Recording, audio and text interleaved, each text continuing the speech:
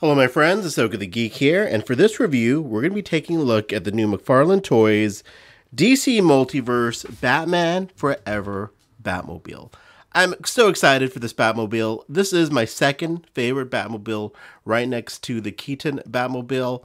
I love Batman Forever. I love the movie so much. I watch it, honestly, at least once or twice a year. You know, I just love that movie so much. I know it's got its issues, but for me, it's just a fun, awesome Batman movie, and I love it. I really do. And I especially love the design aesthetic of it, especially moving from the Tim Burton era into the Joel Schumacher era. I love both the designs. This Batmobile is fantastic. I love the Batman and Robin Batmobile as well. I think that's a really awesome design. Love the Batwing in Batman Forever. So yeah, I'm a big fan. So this is, suffice it to say, I'm very biased already coming into this review. But yeah, I'm so excited that they made this Batmobile. Still can't believe we're getting all these great classic Batman movie vehicles and figures from McFarlane. Just so excited for this. But anyways, here's the Batman Forever Batmobile. It does come with Alfred, has lights and sound as well, which we will activate during this review. But yeah, let's go ahead and get into it. Let's take it out of the box and let's take a closer look. All right, my friends, so there she is. There is the Batman Forever Batmobile. Yeah, just out of the box, I love it. You know, it's the Batmobile from Batman Forever. That's what it looks like to me. I know there's issues, which I'm already noticing, which I'll go into. It's not perfect, but for me it is, honestly. I think it's going to look great on the shelf, and I'm just so happy to have a Batmobile like this in a 7-inch scale. And yeah, I'm already really excited. But let's talk about the features right off the bat here. Let's talk about the lights and sounds. So to activate the lights, you press this button right here. This particular mechanism activates the blinking lights as well as the sounds. You can hear the engine revving up there. If I press it again, lights go off.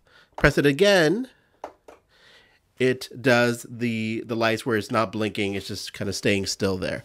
So let's take a look at it like this. First of all, it is green in the middle there, but I also do see blue as well in the tires, especially, or the rims there. It's blue. On the top here, it's more bluish, but definitely in the middle section there, somehow it turned green, or it's green for some reason. But I definitely can see more blue than I've seen in the promotional pictures or the footage, but definitely a big swatch of it is green there. But it's unfortunate. I wish the whole thing was just blue, obviously, to be completely accurate, but I still think it looks really cool. I think it looks fantastic, even like this, even with all the green you're seeing in the middle there.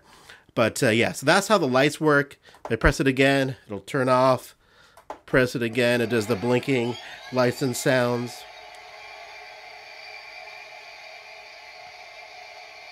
And I thought I would just be quiet for a moment so you could actually hear the sounds. But there you go. So very easy mechanism for the lights and sounds. Then it also has another button on the other side here for the cockpit. And I will try to do my best. I'll actually do another segment going into the cockpit and take my camera off the tripod here to do that. One of my favorite parts of this vehicle, one of the things that I love that they did was they made it so that the hubcaps don't rotate, or the bat symbol does not rotate as the car moves. That was one of my pet peeves back in the day from the Kenner version of this, that the bat symbol would move, because in the movie, the bat symbol stays, you know, doesn't move when the wheels move. So I just love that they did that. Little rubber tire here, that feels good. But yeah, there it is. So again, just love this Batmobile. A couple of things, I wish the lights had lights on them. That would have been amazing. Or at least to be colored with like, or had a piece of plastic to make it look like a light. Also, I think this part here should have been, I don't want to say see-through, but skeletal as well, to see lights underneath it if I do believe, but I'm not 100% sure about that. Then the fin on the top, it doesn't separate like in the movie, so that's a bummer. That would have been cool if it separated, but it doesn't. Then here is the back of it, and yeah, there it is. There's the Batmobile. Let's take a closer look now at the actual cockpit. All right, so we're going to zoom in a little bit to the cockpit, and as you can see, there's some great detailing there in the cockpit. It's hard to get around the fin there. I probably could have taken it off, but let's make it harder. But yeah, there's the cockpit. See some bat symbols there.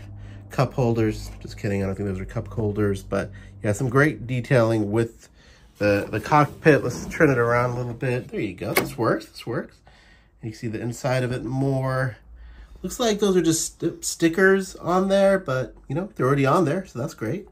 And yeah, so there's the inside, and then let's rotate a little bit. The chair, or the seat, that looks pretty basic, but there you go. I'm sure Batman won't have any problem getting in there. We'll get him in there in a minute, but there you go. There is a look at the cockpit. All right, so I did put Batman in the canopy, so let's take a look at how he looks in there. There he is. I did take a little finagling with his legs to get him in there, and you could actually get him in a lot further down if you wanted to, but he does fit in there pretty easy. The canopy closes very easily with him in it, so that's always nice. Obviously, it's a one-seater, but there you go. There's Batman in his canopy. We definitely still need a Panther suit to have a proper Batman in here like in the movies. That would be awesome, but yeah, he fits in there. So if you want to keep a Batman locked away in there, there you go. As you can see, also, the glass is not see-through really in any way. It's I love that. I think that's pretty accurate to the movie, if I'm not mistaken. So that's really cool. Very nice tinted glass there. But yeah, I love this so much. This is definitely going to be a display piece for me. I'm going to have to find a place in the Shed of Solitude to keep this. But anyways, let's go ahead and take a look at Alfred and to see how our trusty butler turned out. All right, so we're back. Apologies for the audio changing so abruptly when I went for that Bourne Identity shaky cam footage. I forgot to attach my actual microphone to the camera when I did that. So that was all iPhone microphone for those last two segments. But anyways, we're back, and here is a look at Alfred. So I think this turned out pretty well. I think the head sculpt is pretty on point there. That looks like Alfred Pennyworth to me. I will do a comparison later with the, he looks a little pale though, that's the only thing. He looks a little pale. He could use a little bit of sun, Alfred, but other than that, you know, nice addition to the Bat family.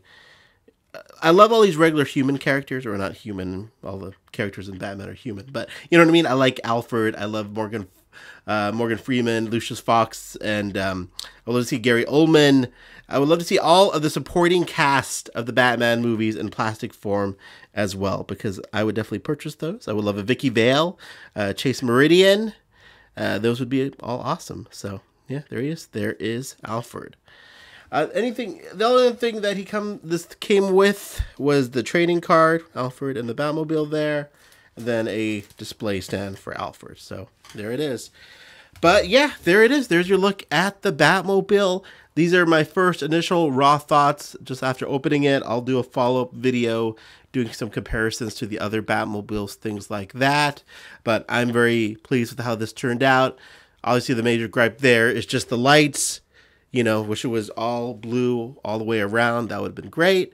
But at the end of the day, I won't have the lights on too much. Although it would have been cool if it had like a USB adapter so you can keep it plugged in all the time. That would have been pretty rad. But no, what are you going to do? But there it is. There's your look at the Batmobile. Let me know what questions you have. And yeah, thanks so much for watching and have a great day.